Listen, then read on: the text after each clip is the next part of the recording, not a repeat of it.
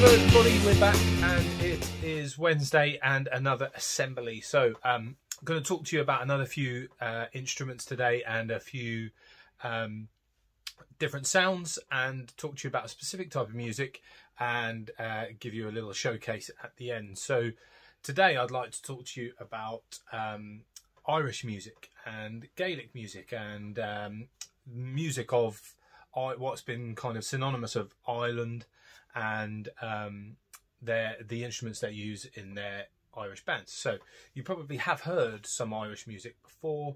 You may have heard different types of folk songs that stem back from this Irish kind of ensemble of instruments. So it kind of starts to be recognised as Irish music in about 1800, so not that long ago, but the kind, if you trace the history of the instruments back that they use and other things, okay, we can go back nearly 2,000 years, and it apparently the Irish harp that is used in a really traditional Irish band is actually, they think, originated from Egypt, so in Africa, and it found its way over into the kind of Irish culture, and they used it and adopted it in their music and their musical culture. So the other things we know is that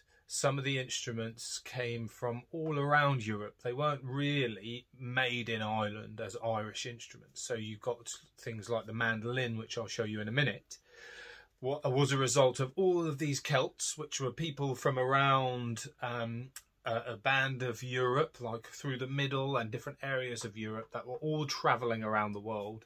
And obviously, as we know, with people that travel, they take their things with them. So they take their culture, their religions, their beliefs, their families, and all of their kind of routines that they do. So they ended up taking these instruments to other parts of the world. Okay, now I've got a mandolin. Now this has changed a lot from the traditional European version, which would have come from Italy. Okay, this has changed a lot, but this is the style that you would see now in a Irish band. So here's a mandolin. Okay, it's quite small. Okay, you notice it's got 6 strings, and each set of the strings should sound the same. So when you go through, okay, and this is from the lute family. Now a lute is a much bigger instrument, so I don't have a lute, unfortunately, but these are flat backed, so you can see they're not very arched. Now an original mandolin would have had a big balloon across the back, okay, made out of wood. These are quite flat, which means playing in a band, you can hold it closer to you and you can play it a lot faster. So these became a alternative and a substitute, and now even probably a very similar instrument in terms of people choosing to play it, than a fiddle or a violin, which is often found in a traditional Irish band. Now this became a competitor, if you like, of the fiddle, because the strings are very similarly tuned, so it sounds very similar. They're a very similar pitch, which means the highness, okay, the high pitch of the sounds, okay, and also because what we call up at this end of the instrument, when we use our fingers, it's called fingering, and the fingering on a mandolin is very similar, if not identical, to the fingering on a violin. So we can play things like,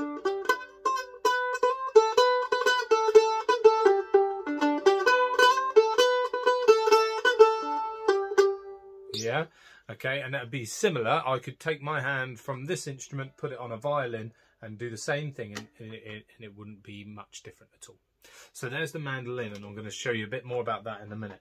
Now, another Irish instrument that's become really kind of popular in a lot of Irish bands is the tin whistle, the penny whistle. Now, some of you might have been bought one of these as a Christmas gift or a little musical gift.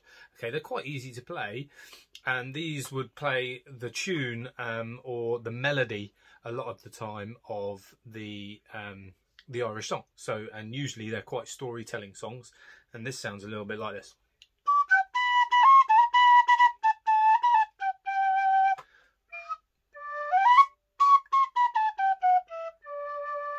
There's only 6 holes on there. Okay, so you're quite limited to the tune. Okay, and it's just like a normal whistle, but made out of tin, and it makes a nice high-pitched melody sound. Okay.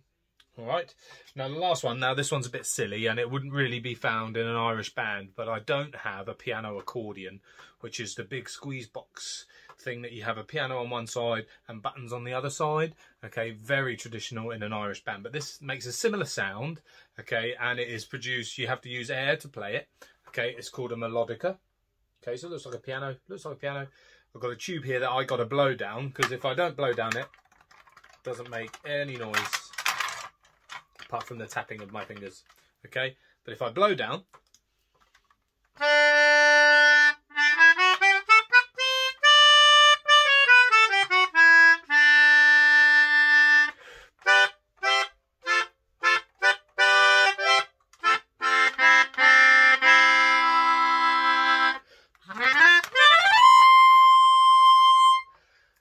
harder that I blow, the louder it is.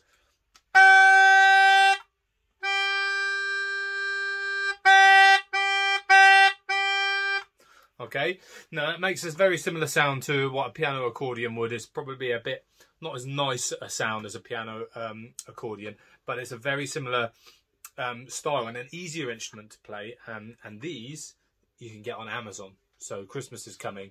If you want a present, I'd very much recommend a melodica.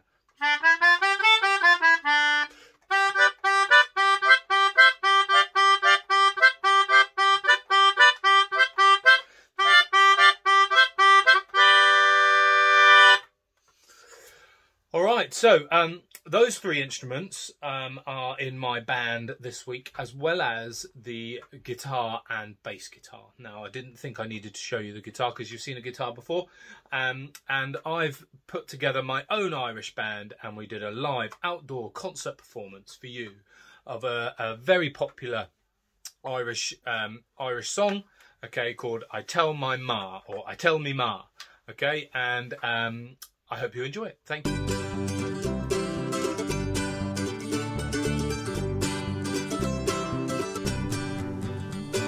Tell me, Ma, when I go home, the boys won't leave the girls alone. They pull me hair and stole me comb, but that's alright till I come home. She is handsome, she is pretty, she's the belle of Belfast City. She's a accordion 1, 2, 3, pray can you tell me who is she?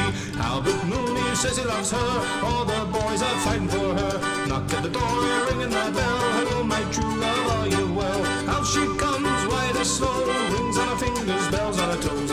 Old Jenny Murray says she'll die if she doesn't get a fellow with a roving eye. Let the wind and the rain and the hail blow high, and the snow come travelling through the sky. She's as sweet as apple pie, she'll get her own right by and by. When she gets a lad of her own, she won't tell her ma when she gets home. Let them all come as they will, it's Albert Mooney she loves still.